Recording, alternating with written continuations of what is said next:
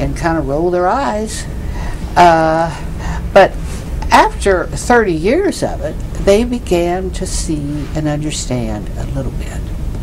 But it took at least 30 years, a long time, for anyone to know what this was about or that it had any value. Was this a family affair? Well, more or less. All of us helped in different ways. Many of those ways were small ways. But I helped. I did some typing. I did some filing. The kids did too. But I always felt like I was also a help because I didn't fuss about his doing it. You know, I felt like, well, maybe a strange hobby, but not any worse than working on cars or playing golf or fishing. Every man has a hobby, so I felt like this was his. And yes, it was different, but very harmless, very harmless. Couldn't interfere with my life at all, so it was all right. Did you ever hear anybody say to him, Charlie, that was an awful nice card you made? Like, well, of course not, no. For many years they didn't see them, and they weren't interested. They didn't want to see them. This was something weird. And they just, as I say, just kind of shook their head and went on and did not understand. But then when they started to understand, then they raised their eyebrows and they raised their voices, and they were much more receptive. Not understanding, but a bit more receptive. And of course, when it came full bloom, then the accolades come from everywhere. Isn't this great? Isn't this wonderful? Yes, sure. And it surely had been frowned on in the past. When you saw a lot of your friends, they would say to their husbands or the spouses would say to each other, that was a great golf shot, or that was a great baseball hit, or a great baseball catch. Many people got instant gratification from their feats. Did he get a lot of instant gratification? Oh, none. It was, as I say, 30 years before there was any, and 50 years before it amounted to much of anything. A long time. Now, the golf, that's immediately recognizable and acceptable, and it's part of today's world. This is not part of today's world. But it took 50 years to be accepted and approved, and even then, we didn't have that many compliments or accolades. Did you ever have to make any sacrifices beyond the obvious time that to carry on with your work? Well, yes, I'm sure I did. I don't remember exactly what all of them were, but we did. But of course, Charlie was tied to the telephone anyway, so it would really have been very hard for him to go on the golf course or the bowling alley. So this was something he could do at home and didn't interfere with anybody or anything. And so, actually, as I say, it was a harmless hobby. It turned out to be very valuable, but you know, if you have a man working on the car out in the driveway, he's made a big mess and got his clothes all dirty and things like that. So there were some pluses to this, actually, if you looked at it the right way. I want to tell about our main thrust here has been obituary collection, but in addendum to that, or a sideline, I have a collection almost equal to the obituaries in just people study of the people of Evansville, and little vignettes or little cutouts on their accomplishments or their contributions or their places in life. In the normal newspaper will pick up a promotion for a man at the bank. Well, during my studies, I would oftentimes cut those out and file those too under the name of the man. So that built up and built up and built up, not only of bankers, but other people in the city who had done things. I didn't do so thorough on the sports page, which is a 1 or 2 or 3 page collective in itself. I didn't always collect those people who had great accomplishments then, but I might have got some of them in sporadically. And along the way through life, I started somewhere collecting yearbooks of schools, like the graduating class of each of our several high schools in this city, and I didn't do well on collecting all of them, but I have a mass collective of them now, and I have through the years photographed those graduating students, so that being a milestone in their life will appear in my history work, and later in life they may have gone to work at one of the factories in Evansville, or they may have gone to work at the bank or in a finance company, or they may have gone off to the military, and their picture may have appeared in the paper in those collectives. So I have a lot of that in my background too, which has been microfilmed and also appears on my internet sites. Now, if you had asked me these questions 40 years ago, my answers would have been vastly different. Today, I have a different attitude. Everybody has a different attitude. Truth is the daughter of time, I guess. And we all learn from it.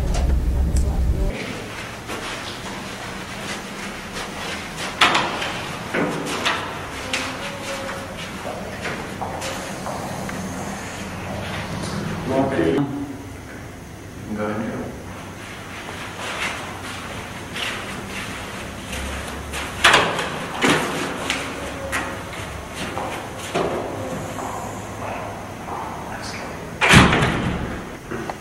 Okay, whenever you guys are ready.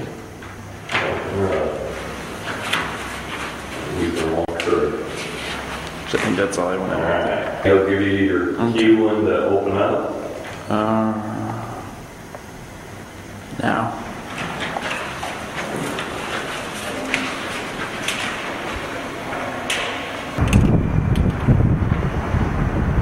Head, we're ready.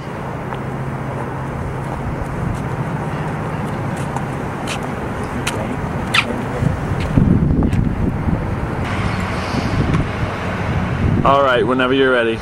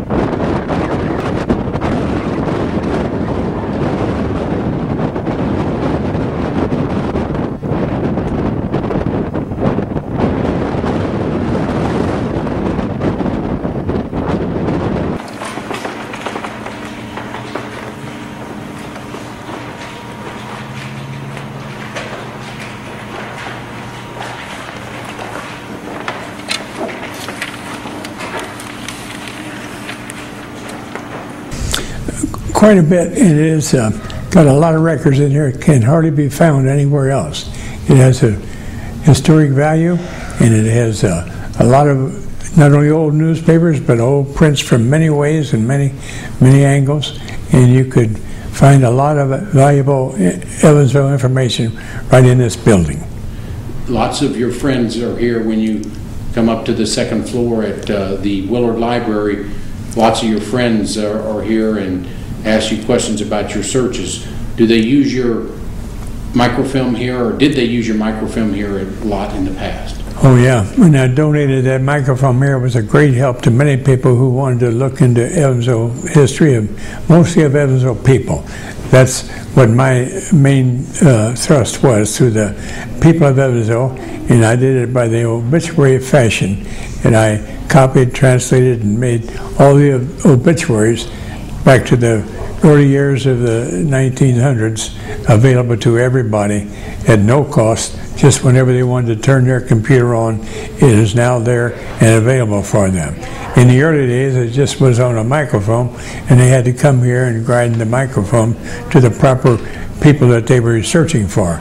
But today, after all these years of putting that together, it's now on the internet and it can be found in your living room or anywhere. So you wouldn't have to come here to Willard or even to the Central Library to get the information if you were inclined to stay at home. Almost every time when I came in here, I would see somebody with it on the spindles of the microphone reader. And not every reader was occupied with my work, but almost every time I came here, there was somebody on one of the reading machines with my reels of people of Evansville working on the machine, and they would be doing their history. Right, a lot of other people were doing other types of work. So it was frequently they called me here from the library and the other library that the film was breaking in places and it could well be replaced, and I had done that several times. This library is a major source of genealogy for the Evansville area. Can you comment on how your work has helped the genealogical research? I feel that my work has helped a lot of people in genealogical research insofar it saves them lots and lots of time that they couldn't even understand that they were saving. They come and just reel into my alphabetical order of something, and they would find the person they're in search for, and on that information sheet would be other people of that family, their kindred, and they would very quickly find what they were after, and it would give them another line of research and another line of research. So all the time that they saved by my finding my work quickly was then again occupied by the other names that they found to look up. So I thought that I was saving them a lot of time, but when they got into this research, they found other avenues of entry, so it sort of absorbed their time anyway, even though all those historical facts were wrapped in there in some manner. How does it make you feel when everybody takes a look at your research and all the nice things people have said over the years and the awards that they've given you? How does that make you feel looking back? Very complimentary. The awards that I have received and comments and different effects that people have given me for the work that I've done, and I didn't even think this was forthcoming. It's just a medium research that they could hardly find anywhere else. There are encyclopedias everywhere, there are dictionaries everywhere, but there are not this type of work on the people of our community.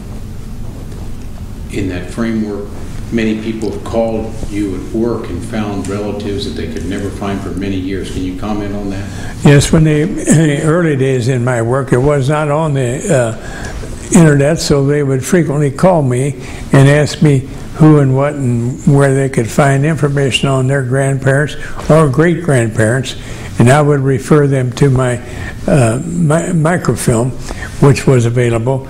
It was not yet then on the internet, but it was available to many people, and sometimes I could give them 2 or 3 leads right there on the phone call.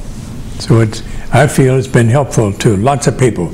I can't even count anymore the calls that I used to get and the calls that I don't know about today, but the resource people at the library say I am approaching 10 million hits a year on my work, which is almost ahead of anybody in the community and maybe way up in number of hits for other libraries throughout the state. Oh yes, the library's been helpful to me, and they felt throughout the years that I would sit at the microfilm that I was doing something. They didn't always follow me on all my tracks, but after I would get that and type it into cards and eventually put it in focus for everybody, then they knew I had been doing quite a bit of research. Even though they had seen me, they didn't always see the net result. Record keeping of all the deaths in the Evansville area seemed important to my understanding of the community. Record keeping in an alphabetical manner seemed an excellent reference in my early career. The relatives of deceased are listed in each one of our entries. These will assist in understanding many generations. Our study is unique in that it includes many of the activities of ancestors during their lives. Our study is unique in that it includes many of the activities of our ancestors during their lives. Our study includes user-friendly computer searching. Our study saves hours, even days, of research time. Recording the information in an identical manner on 3x5 cards was the first step. Alphabetizing the 3x5 cards by the last name was the next step. Then we microfilmed the information for library use.